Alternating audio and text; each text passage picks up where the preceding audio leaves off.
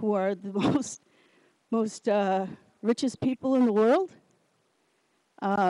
So Gloucester has preempted part of that process, but there's still more to do. Russell has given you our thank yous. We appreciate Mayor Kirk being here tonight, Jim Duggan, Senator Tarr, Chief Dench, and Representative Ferrante, members of the school committee as well. It takes all of us. It takes all of us to go to the cruise port tomorrow morning and support the efforts to keep the hospital alive. It's the same type of support that we're going to need to keep our water from being privatized or extracted. And I cannot stand before you tonight without recognizing Helen Garland, who kind of gave us the global perspective after 40 years at the UN, and for spurring Betsy on to start some research and then to spur me on. It's been 3 long years of my life, but I couldn't have done it without them. And the people that I work with on a daily basis, we still meet weekly. There's some flyers in the back that explains a little bit about what we do. But you're all invited to come to Ravenswood Park. The Cape Ann Discovery Center Trustees of Reservations has offered us a space on Monday nights at 7 p.m. We do our best to meet weekly. The fight is not over, but the special announcement is the ultimate partnership between the public and the public servants.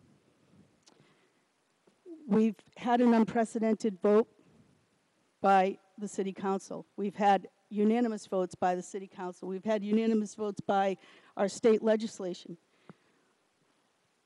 Bruce Mackey, Linda Mackey, and Ann Rhinelander are here tonight. They've been working with the Water Infrastructure Finance Commission, and the chair, Senator Eldridge, Jamie Eldridge from Acton, has asked who decides to write the legislation for a statewide effort for the strongest anti-privatization laws on the books.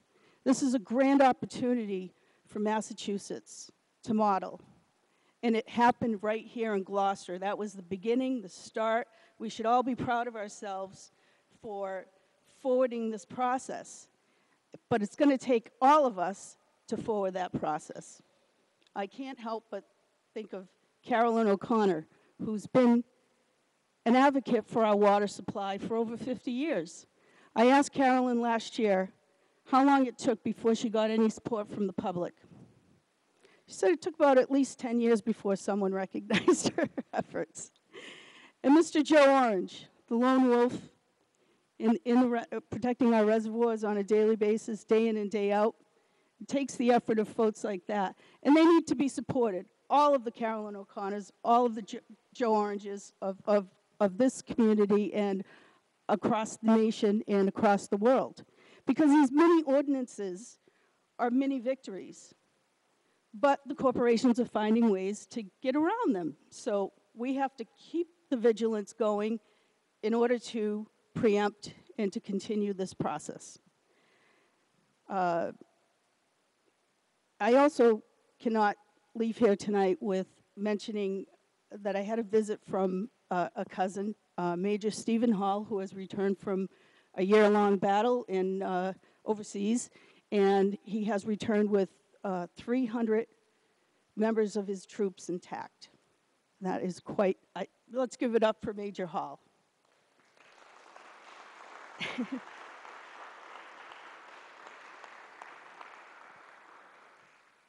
Thank you, Steve.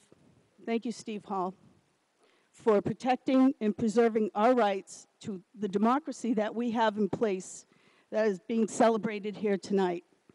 The least I can do, if you're going to potentially lay down your life for me, is to stand up for those rights. So I'm asking each and every member of this community to help us in this effort, to continue the vigilance, to pay attention to the issues, especially privatization issues, whether it's fishing, water, education, and of course, healthcare. We did it. We have a lot more to do. I think the one thing that we need to look at as well as potential legislation is trying to get our own people back to work fixing our own pipes. And at the rate that it's going out there, we're looking at the public-private partnerships. And we need to continue this process with the public partnerships in order to counter that. So at this time, I'm asking who decides, who's going to decide water, who's going to decide education, who's going to decide health care. It's really up to us. It's up to you. Thank you very much.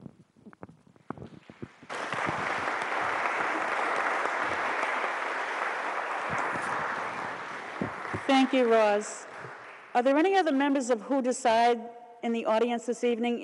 If there's other members here, would you please stand so that we can recognize and acknowledge you for Who Decides? Thank you.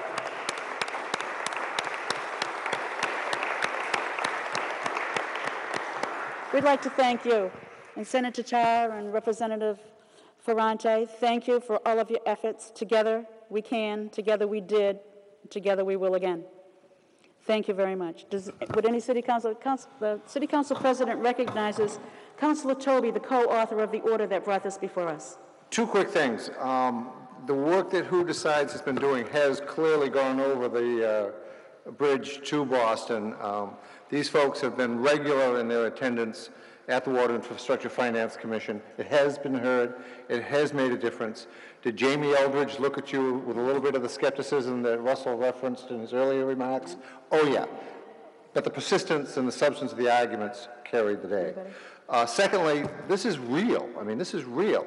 I'm not going to name the system, but there is a major flip side of drinking water is sewer, and it's a slippery slope. There is a major sewage system in New York State right now that has an RFP on the street, engineered by Morgan Stanley, always with our best interests at heart. The working class matters to Morgan Stanley not, for the, and I struggle to be able to say this word, it never comes out smooth, the monetization of that system. The monetization of that system.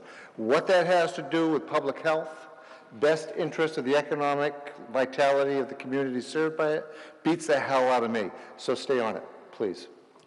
And thank you. The councilors like to comment?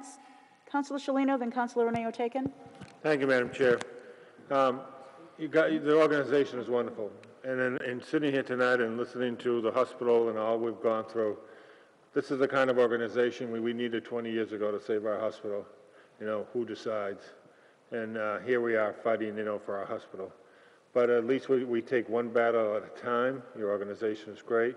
And we need to keep our destiny in the hands of the people of Gloucester. So keep up the good work.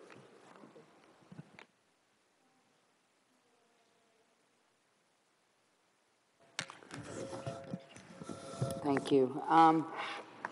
It was a process that, like Mr. Hobbs, took a lot of humble swallowing because I couldn't understand, and yes, I just filled up the water from the bubbler. Because it was really untested waters, no pun intended. It came in front of us, and there was a lot of, it came in front of our committee, O&A, and yes, thank you, Councilors Hardy and Toby. But it also, for bringing it out to the community, at the movie theater. Roz, if I get another email about water, so help me, in showing us that other countries actually started before we did. Bringing it out to all the different cultures that we have in the community and what's happening in their own countries, Italy, et cetera, and sharing that with the community and not realizing that when they first come, I said, who wants our water? We can't even drink it. It's a joke, but the fact is there was a scare. Someone did come forward, and you know what? Water right now is like oil, and that's kind of scary. And the way things are, that we see that actually we have no say, and when they say you don't have a say, we did.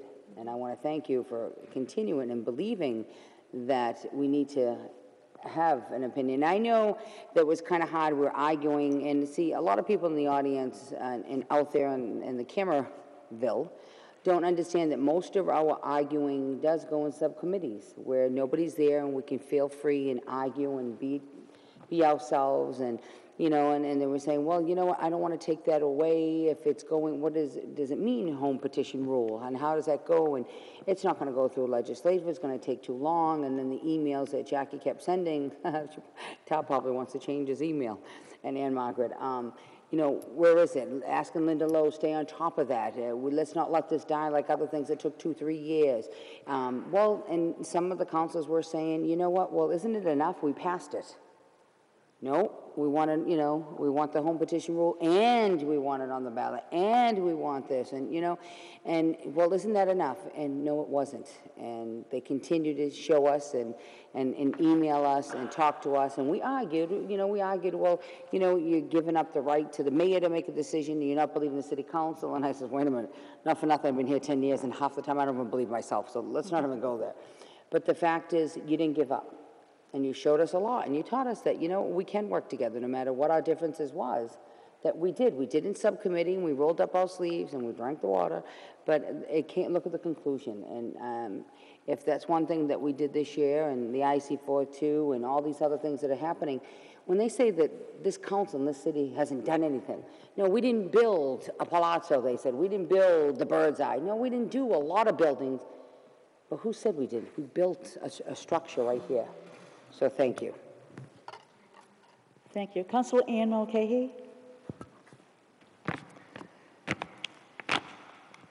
I don't believe there is a first-term councilor in the past that has had the privilege of working on this project. And it came to O&A, and I read it, and I said to myself, this is so organized. And, you know, I was so happy to work on it, and we worked on it for a while until we get all the verbiage correct. And as it, you know, it wasn't like it was like a little baby being born, you know, and then you wait, and when you finally give birth, here is this joy. And the night that we passed it here at council, I was crying because I was so moved by the enormity of what we had completed, and that it was going forward to a bigger, we'll say, nursery school, a bigger nursery school to be nurtured. And when I went home that night, I watched it on TV, and I cried again. And my husband said, "What are you crying about?" I said, "You have no idea what we did tonight." I said, "This is magnificent." And I said, and I'm so privileged to be a part of it. And thank all of you. And all of us, all of my colleagues here that worked on it as well. It was a great privilege. Thank you. Councilor Cooker? I just want to thank Senator Tarr and Representative Ferranti for pushing this through so quickly. I'm still amazed. We've got an order here we've got to rescind tonight. That's how quick it came through. I want to thank the group. Did a terrific job. Glad I was part of it. I want to thank you, Roz. Roz lives in my neighborhood. I'd be going down that street and I'd see, there's Roz. She's going to talk about water. She's grabbing, roll down that window, and have more conversations about water. But I want to thank you, Roz. You're the driving force behind this, and I appreciate it.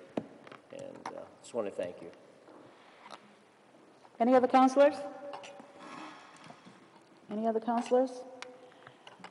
Well, I think this legislation passed in record time, and I'd like to thank you, Senator Tarr and Representative Ferranti, because without you, we would have to put this on the ballot. And we already have the ordinance in place, so Plan B, we don't need Plan B. We have the most stringent bylaw that we could have because of your efforts at the State House and for you ushering it through. And I have to recognize Linda Lowe, too. Because every time we'd say, where is it, where is it? Poor Linda Lowe would get a call in the city clerk's office. Will you call Ann Margaret and find out what's going on? We'll call Bruce. We'll find out where it's going. Call Raj. Nobody dropped the ball. We were persistent. We went through to the finish line. Thank you, Linda Lowe, for your efforts. Thank you very, very much. And I just want to thank everybody here. You all deserve a round of applause. Thank you. It's not often we get to say thank you to the state, to the representatives, and to our senators, but that's what we're here for tonight. Thank you. Together, we did it. Thank you.